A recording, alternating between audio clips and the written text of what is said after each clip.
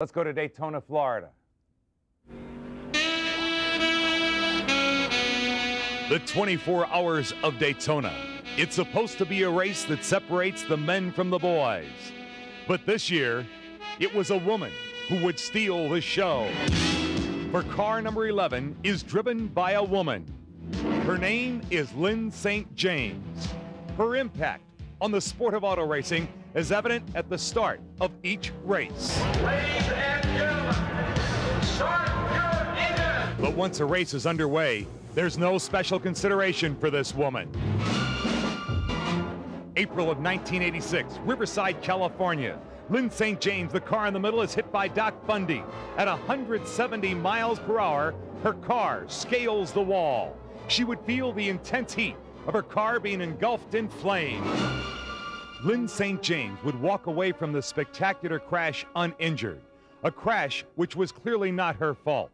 Nonetheless, she would now have to deal with critics, people who would say that a racetrack is no place for a woman. Solving other people's attitudes, changing other people's attitudes is not going to help you be a better race car driver.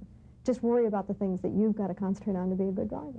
So the minute I'd start to get distracted and want to go beat somebody up, you know, or give them a speech about how I was a woman and I was going to do it anyway, they would say, just forget it, it's going to waste your energy.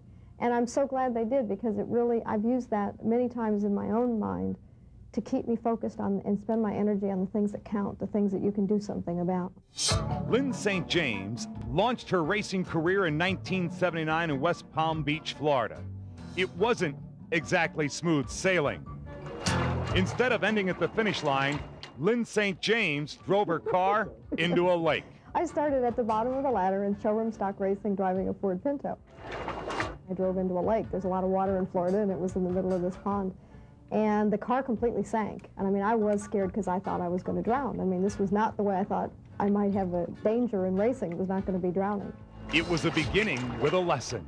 It was humiliating, it was embarrassing, it was scary, it was a lot of things. But it made me think, how badly do you really want to do this? I mean, it wasn't just easy. You know, it's a tough sport. And it does bring out the toughness in you, and it really makes you concentrate on just, and think to yourself, how badly do I want it? Lyn St James is a determined woman, willing to pay the price. She had planned to be a concert pianist. She put that career aside in favor of owning her own auto parts warehouse. She also doubles as a spokesman for the Ford Motor Company. This is what driving's all about. Lyn St James made racing history in November of '85. She would become the first woman driver ever to exceed 200 miles per hour on an oval course. She clocked at 2:04 at Talladega. And this past February, Lyn St James would combine with Bill Elliott to win the 24 Hours of Daytona.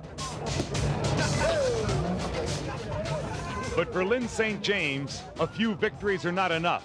What she wants more than anything is a year-end championship. Whatever series that I'm racing, and I really want to win a driver championship. That shows consistency and the capability to win on a regular basis. And if I were to achieve that, then I would sit back and say, you know, I did it. Lyn St James, more than a woman, she's a model of success and a winner on the racetrack.